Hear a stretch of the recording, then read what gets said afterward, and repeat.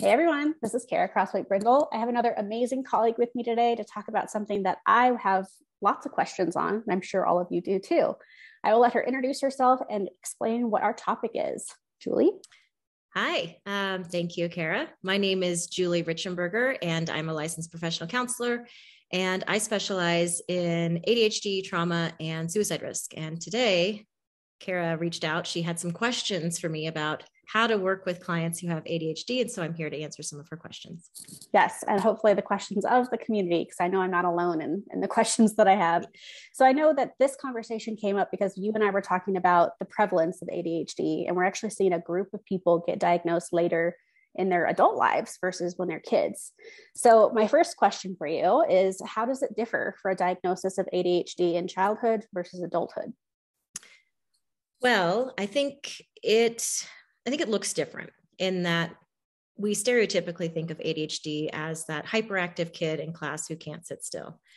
And while that is the case for many people who have ADHD, it is not the case for everyone who has ADHD. Right. And so part of this is just our lack of understanding of what ADHD looks like. And people who are often diagnosed later in life tend to have more of the inattentive type, which also happens to be more women than men. So I guess diagnosing in early childhood usually includes psychological testing done with a psychologist, sometimes through the school or privately. And they just do a battery of tests that look for executive functionings and like what the executive functioning challenges are for each person. If there's any other learning differences, dyslexia, dysgraphia, anything else going on. And once they have the diagnosis, then recommendations are given to the family, and hopefully accommodations are then made. In adulthood, people oftentimes just kind of self-diagnose. They oftentimes just come in and they say, "Hey, I think I have this," or someone has brought it to their attention that, "Have you ever, been diagnosed with ADHD, or do you have this?" And the process for diagnosing that in adulthood, at least in the way that I work, is a little bit is different. I don't refer out for psych testing as an adult. I think that it can miss a lot. And I think that people know themselves, and we can go through all of those checklists of, where are your challenges with executive functioning? And executive functioning is the frontal lobe of your brain. So it's where you're, able to regulate or not your emotions. It's how you process information that you take in. It's your ability to follow along in conversations or make plans, organize, manage time, shift from one task to another, focus, begin something, end something. So, so I think executive function is two words that are used frequently that aren't often understood. And that's like the big gulp of what ADHD does and how it impacts us. Yeah. And I love that you broke it down so people can say, what is that? What would I be self-diagnosing if I'm saying I'm not focused, for example? Yeah. So I think, as a therapist, one thing that you can do is there's a lot of checklists out there. There's a person I follow on Instagram, actually. Their handle is Lived Experience Counselor, and counselor has 2 L's. And she has created a nice little executive function chart that you can, it's a pie chart, and you can, you color in the parts that most resonate with you as your challenges. And you can do it with different areas of your life, because we sometimes perform well in some areas and not so well in other areas. And it doesn't make sense. And that's one of the things with ADHD is there's so much inconsistency. And that's the most consistent thing with ADHD, I think. Ironically. Yeah. So, I like to start with just helping people to identify where their strengths are in that and where their challenges are, how these both impact relationships with their partner, friends, coworkers, at school, learning, in as many environments as we can cover. And really just empower them to look at at what they have, where they're, and what they have in terms of strengths and then areas of struggle, and just be able to name it. Because I think as children who experience ADHD or learning differences in any capacity struggle with executive function, they don't have the language to describe what's going on for them. Mm-hmm. And they also don't really have the awareness that maybe how they see the world isn't how other people see the world, with more neurotypical brains, if you will. I mean, all brains are diverse, but right. For this purpose, we're going to say the brain that works with executive, I don't know, what I would want to call it. Different, the non-ADHD brain. We'll just call it that. Mm-hmm. And so,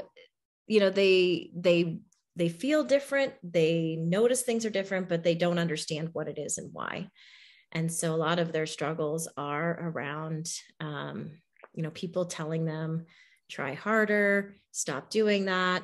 If you just put more effort in, try this, it's all about like things that they could do differently, and be more like the person next to them, be more like, the other kid in the class that's sitting still, or that's able to pay attention, or that is reading their book without, tapping their feet, or for, the inattentive type, it's really just suffering in more silence, like just this, internal struggle with seeing that things are different, but getting by. But in both cases, not having the ability to describe what's going on for them, but being told that they're not right in so many ways. Mm-hmm. And so that's what you also see then as adults, is that repercussions of that, and how that impacts their self-esteem over time. I can only imagine.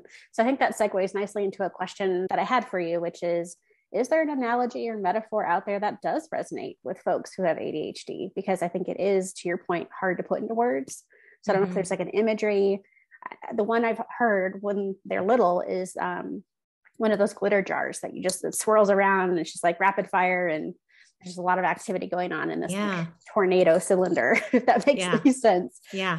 But I don't know if that's even accurate to folks who identify with this diagnosis, adult or child. So I'm curious what you've heard. Yeah. I can't remember who said this. I think it was Thomas Brown. One of my challenges, remembering names. But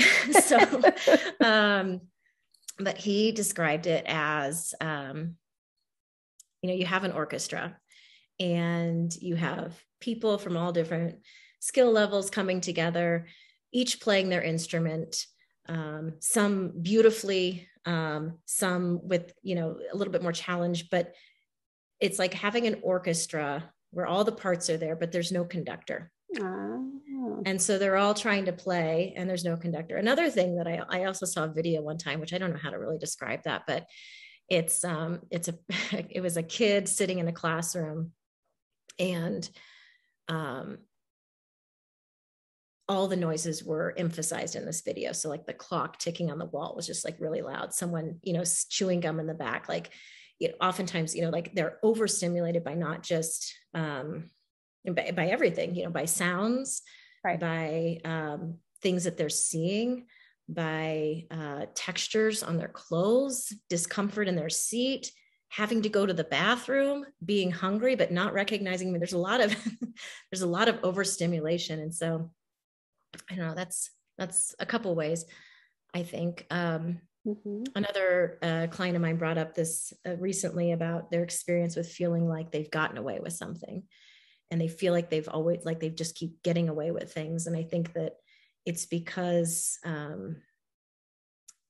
are making, people with ADHD are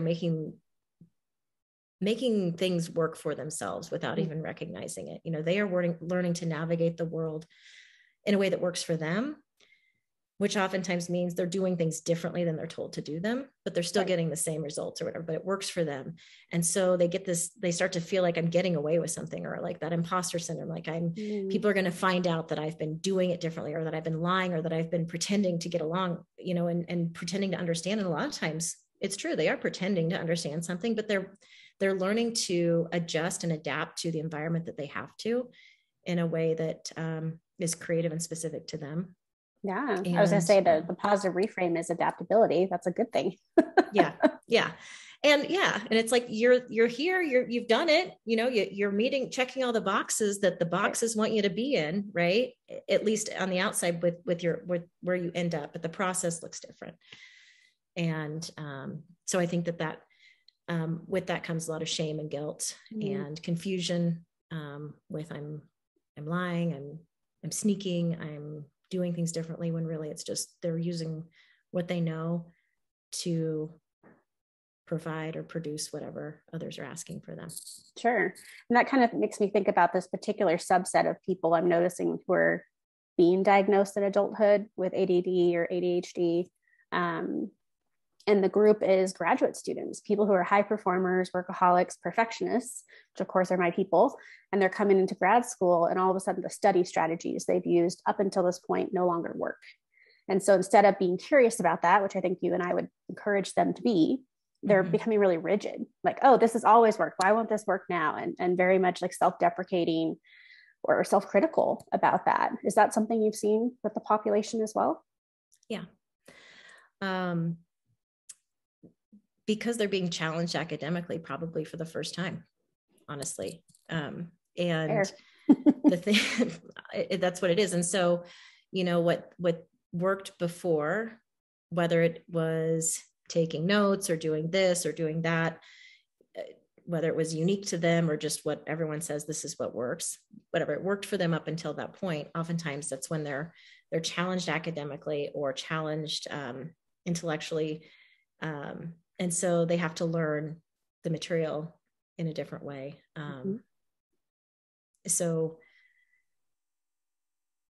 there is a lot of rigidity in that, I think, because one, they start feeling, I mean, like you said, it's worked for them up until that point.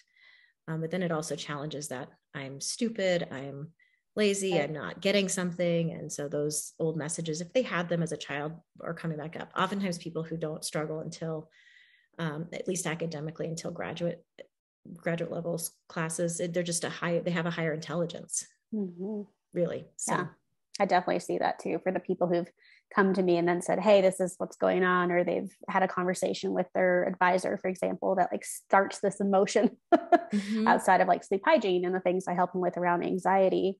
Do you think there are overlapping diagnoses or like correlating diagnoses, that when someone has an ADD or ADHD diagnosis, that we see others more often that are paired up with that? I see dyslexia a lot, anxiety and depression, especially with people who are not diagnosed or haven't come to the realization that maybe they have ADHD. They're anxious about forgetting things. They're anxious about learning. They're anxious about fitting in, not understanding that they, what their differences are, and then depression around, not being good enough. And so I see anxiety and depression a lot. Eating disorders also, binge eating,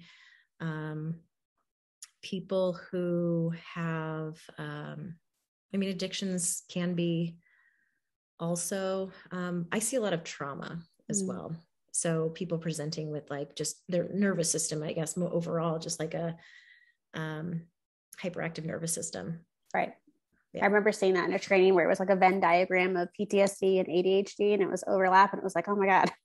Yeah. It made so much sense that it was for a child specifically in the training, but it was like a child who presents with these symptoms could have either of these or both because of that overlap, which for me was a huge aha moment as a professional, for sure. Yeah. And, as whether it's trauma or ADHD as a child, the brain starts to, like, your brain's adapting, it's growing, it's firing, it's doing all the things that the words that I don't know right now in my mind, but all those big words. But yet the brain's shifting. So if they're in an environment with, where there's a lot of chaos going on, or there's some, trauma or divorce, or, parent is anxious, or a parent has ADHD, those things impact a person's environment. And so, they're going to adjust in a way that they adjust. And if they experience trauma, it can look like ADHD. So yeah, it's hard to pick them apart. And Mm-hmm. so I think, as adults, the most important thing in my mind is to figure out where the deficits that they're experiencing that are unique to them. What does that look like? And can we rule out other things as well? Like, is there medical stuff going on? Is there food sensitivities? Is there allergies? Is there, are there other things going on as well? So that's why I like to try to empower my clients when they come in to really start to dig into what works well for you, what's going well in life, and where are your challenges and what areas and what do those look like? Right. And that really resonates with the work I'm doing around thyroid disease, because that does lead to like brain fog and loss of focus, Yes. and is very much medical and not Absolutely. mental health, but is misdiagnosed a lot as anxiety and depression. So I imagine ADHD would also fall into there somewhere, for folks who aren't checking that medical piece.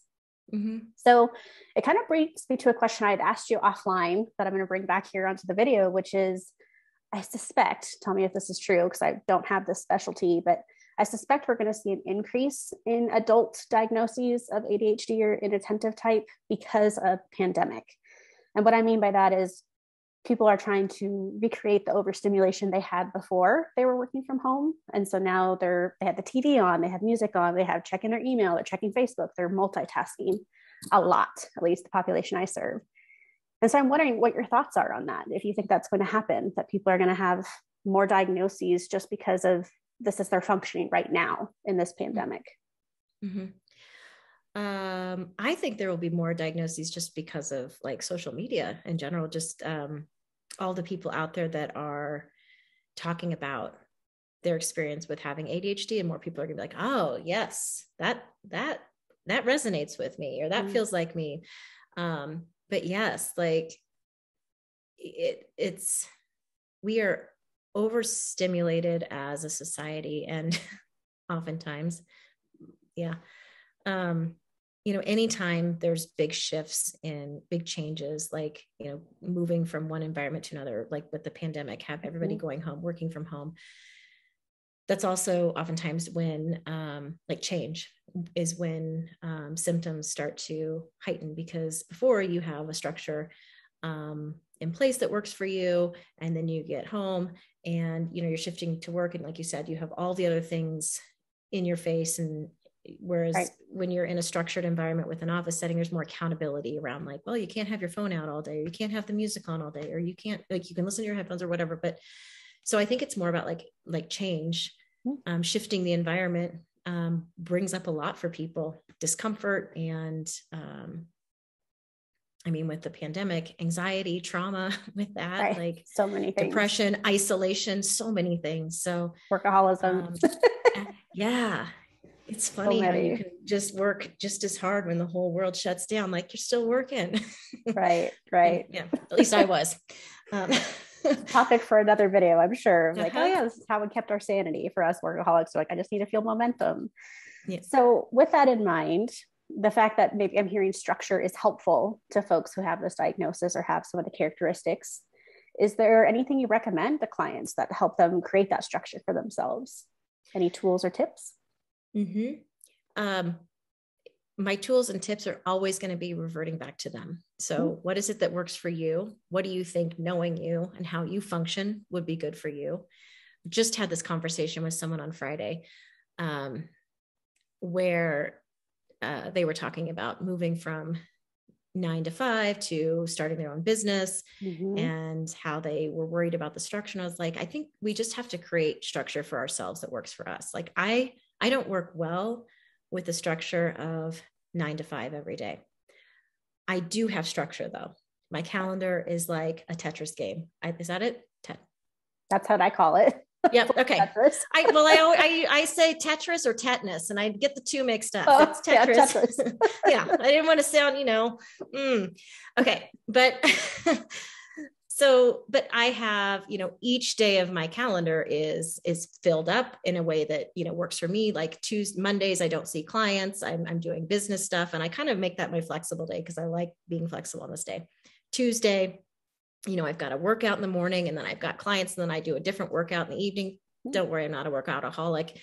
They're like laying down on the ground yoga classes. I And love then, it. and then, Wednesday, I'm working, I go in later, I go into work at 1 and I'm finished at 8 or 9, so I've created a structure that works for me. It needs to be a little bit different each day. But also have that boundary. And boundaries are also something that I think time boundaries are important. So yeah, you've got to figure out what works for each person. And right.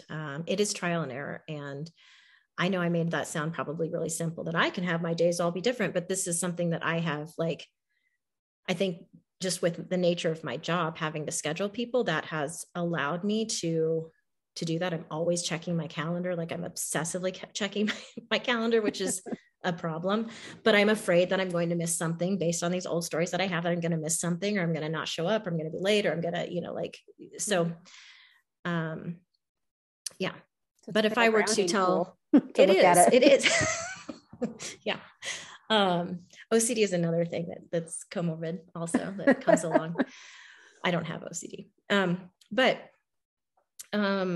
if I were to suggest that to one person, that might resonate really well with them. And for another person, they might say, no, that won't work for me. Some people need to work in the evenings. Some people need to work in the day. So it's really just checking in, helping them to reflect on how they function best, what times of the day they're most alert, and what types of structure would work for them based on how they work. Because structure is a component of creating some stability.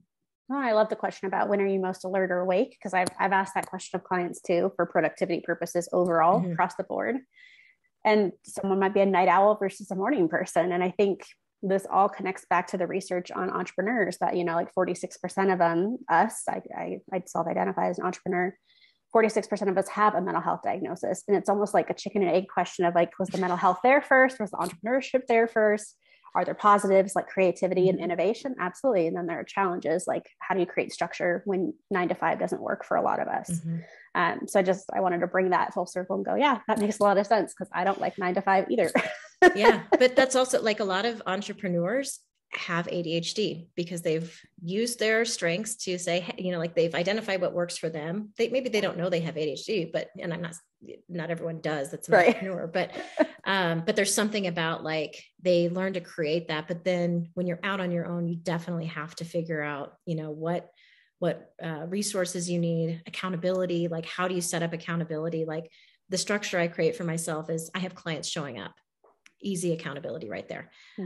For working out, I hate working out. I don't like it. And so, but I enjoy how I feel. It's really good for my brain. It really is good for my brain. I notice it when I'm doing it, but I have to have memberships at gyms where you sign up for classes and you get charged if you don't show up, because I won't show up. So that accountability again. Yeah, that makes sense. Yeah. Yeah. Okay. And another important thing, I think, is probably one of the foundations of, like, when you start to get into tips and tricks, is really identifying what your core values are, what's important to you, how you want to show up in the world, why you want to show up that way in the world, and attaching everything to that. Having those values in mind, like integrity is one of my values. So anytime I do something that's not in line with that value, I'm immediately like, oh, but so that's a driver for me. And then also I like the concept of having, like, this relationship with yourselves, like your past self, your current, your now self, and then your future self. And so attaching, getting up when the alarm goes off for whatever you want to do, to the value behind that, why you want to do it, why it's important to you, how you're going to feel afterwards, like thinking about your future self. How is your future self going to think? And then once you do it, make sure you high five that past self that did that got up out of bed, or that wrote that note in your calendar for you, because that will create a positive loop within yourself. Like, my future self is going to high five my past self, and that past self is going to get really excited when that happens too, which is your current self. Yeah, I love that. So just all sorts of accountability, but also just like this creative structure to say, how do I do the things I want to do? How do I connect it back to values? Make sure it all feels purposeful, not like empty. Because I imagine that wouldn't sit well. Okay. So knowing that and the fact that people are diverse, even as we're having this conversation on video, I know that there's probably not one prescribed way to do something for someone who has a diagnosis like this. Are there certain resources you have them check out outside of the pie chart that you mentioned today that would help them create some awareness and start to explore what works for them? Yeah, I think there's, so the attention deficit, what is it? I wrote it down because I knew I'd forget the name of it. It's ADDA. Oh gosh, more acronyms. It is. ADDA. Of course, it's on a page where, of course, it's not. It's ADD.org. So it's the Attention Deficit Disorder Association. Mm-hmm. That's what it's called. CHADD is another one. CHADD. Oh. It's the Children and Adult with Attention Deficit Hyperactivity Disorder. Both of them have support groups and stuff. Lots of resources. Attitude Magazine is another one. It has a lot of resources. I think that's affiliated with CHADD or part of CHADD. I'm not, nice. Don't quote me on that. And there's lots of books out there for women.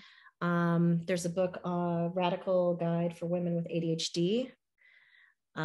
It is so creepy to me how in line it is with like the approach that I thought I was so brilliantly coming up with people, but it's like, it's got some really good probing questions. And I think it's the questions, it's a workbook, and the questions throughout apply also to men. And so I think that across the board, it can be used for both. There's specific questions for women, and just about how, it affects us differently than men.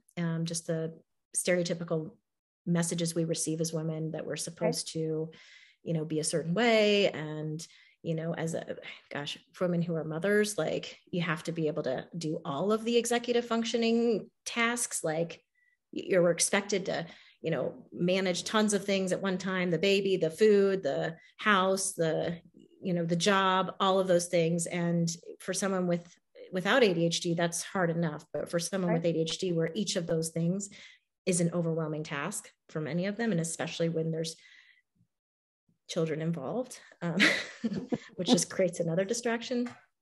So anyways, it goes into those types of things, those things. So those would be some good ones. ADHD 2.0 just came out. There's a lot of, there's just so many resources out there. And I think with social media, there's a lot of things on TikTok and Instagram. And I think you gotta, not everything it's people talking about their experiences, which I think are valid. And I think it's a really good way to connect with people and just create language for your experience that you also don't know is maybe different. So yeah. And even just the normalization or validation of feeling seen, I imagine is really powerful for folks as they see people talk about that candidly.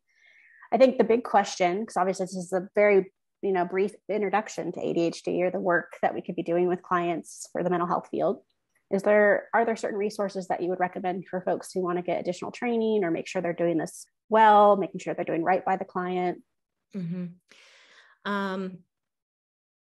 I think trauma focused, trauma informed approach for sure. Okay. Acceptance and commitment therapy. I think that is for me, my experience in working with people and just research around its effectiveness with ADHD, going with the values, being mindful, having awareness of yourself, understanding what makes you anxious, how you work, all that stuff. And understanding executive functions. And you don't have to be doing work necessarily with somebody who has ADHD. You don't have to necessarily be addressing ADHD for that diagnosis to be impacted by therapy. So many of our therapeutic approaches, when someone has ADHD and we're focusing on their anxiety or their trauma, we also have to keep in mind what are their deficits. Are they able to process the information that we're taking in right now? Where are they struggling? Why are they struggling? It's not just because they don't want to do these things. It's not because they don't want to do the coping skills outside of practice, or outside of the session. It's, sometimes it is literally a challenge for them to do that. for many reasons. And so keeping that in mind while you're doing therapy with someone, checking in with them about those things is really important, because otherwise what we can fall into is just those old stories they experienced in school. Like, well, you're not doing it. Well, I'm disappointed in you. Or, you know, like, why isn't this working? Well, let's try harder, or just do it. Like, so keeping that in mind, and also just those negative beliefs that just really bubble up underneath everything.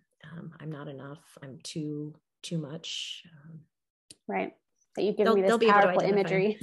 Yeah. Because I think there's a difference between someone who you can see is checked out, or they kind of do that zone out face that we're used to seeing at certain points when we're trying to drive something home and it's like, nope, we lost you. And that's very different than what you're saying of like modeling, hey, how does this like land? Did you get this? Does this make sense? Okay, you didn't do your homework. Talk to me about that. But coming from a curious place versus a critical place. Yes? Yes. And teaching them how to slow down, the importance of slowing down. And that also goes for the therapist as well, because I think when people with ADHD come to therapy, they are done struggling. You know, they want the tips. They want you to tell you how to do it. Tell me what apps I need to download, how I need to motivate. Motivation is, well, I need to feel motivated. Well, part of that is just the radical acceptance that you will not feel motivated. I will never feel motivated to fold my laundry, ever. Can't blame you. Yeah. And I have to accept that. Trying to make myself motivate, that's trying to change the way my brain works. And I'm not going to do that. And there's nothing wrong with the way my brain works. There's nothing wrong with me not feeling motivated to do that. I also don't feel motivated to do a lot of things, but, you know, looking at the root of that, what is the fear? What's getting behind that? I have no fear with folding laundry. I just don't want to do it. But right. There's no enjoyment for most of us. So that feels like it's relatable no matter who we're talking about. But slowing. Yeah. So also that energy, that anxious energy comes into the room. And as a therapist, then we can oftentimes get stuck in that, well, okay, yeah, we need to make these changes fast. Yes. And then we start to feel bad because we're not helping them to make these changes. We don't have the examples for all the different apps. People with ADHD are the best researchers in the world. They tell me about all the new latest apps. I'll get 3 new apps. I can't remember them all, but I'm like, okay. And which ones were helpful for you? What did you like about them? What did you not like? What are your thoughts about it? Is this avoidance? Is your search for the perfect app, is that part of avoidance for you? So, which I think a lot of it is, and also people resonate, and they want to feel, and they want to feel better, and they want to function better. And we can get caught up in trying to, in the game of, let's make your brain not the ADHD brain, and that's not possible. And so we have to help them to come to acceptance and understanding that their brain is an ADHD brain, and it's unique to them, even within that label. And that the more you try to fix it or change it, the harder this it will be a battle. I mean, it will just continue to be a battle. And it takes away from your opportunity to learn how you function best, and what's going to be best for you, and what resources you need, and what supports you need. And so part of that is us slowing down as the therapist, our anxiety, helping them to slow down, and really just emphasize that it's not a quick fix. It's not a fix. It's figuring out how you're going to work. And as a therapist, not checking in with yourself about how frustrated you might get with, wow, we've been going over the same thing every week and you're still not doing it. Like, check in with yourself, like that is the true battle with ADHD, is that you try something and it doesn't work, and you try it again and it doesn't work. And then you got to try something else. And it can be really devastating, but it can also be with thoughtful therapy. I think I know it can be, they can learn to embrace their strengths. People can learn to embrace what they have to offer to the world and themselves. I love that, because I feel like that's the gentle reminder to just be open to the fact that it's going to look different for each person. For the therapist who watched this video afterwards, say, okay, there's no one prescribed way to do this. don't put people in the boxes, be adaptable also. We're modeling that for our clients. We're also asking them to explore that and what goes on for them and what works for them. So I think that's a really important final message here as we're talking, to be like, remember this, there is no one prescribed book or one medication or one thing. Like, each person's unique. That's what I'm hearing. Yeah. Awesome. Well, this has been so helpful. I feel like it's definitely got the juices flowing for me on how I want to approach my clients even more mindfully going forward. Are there any final thoughts or tips that you have for our clinicians who might be watching? Oh man, that's a pressure. I was like, just one thing. Yeah. I mean, look through those same resources that I listed for clients are really good resources for clinicians as well. And, trusting your own intuition and your gut with this, and your abilities to work with people, and recognizing like what's coming up for you, because things will come up for you, and sitting with that and getting consultation and asking lots of questions. Exactly. I was going to say the same thing. Get consultation. That's how we came to this conversation. Like, I came to you and I said, hey, this is what's coming up. Yeah. So I will definitely, for our viewers, put your information in this video so they can reach out if they have questions or want more information on the resources you've listed. Because I know that you are a valuable resource to our community. Not that you're the only one. Don't want to add to your stress plate, but I know people might just be like me going, oh, I want more. And I know that you'll have some valid recommendations for them that way. Yes. So I just want to tell you how much I appreciate this conversation, Julie. Thank you so much for making time. And I can't wait to put this out there and help our community. Thank you, Kara. Yeah. So viewers, stay tuned for more videos. We'll see you next time.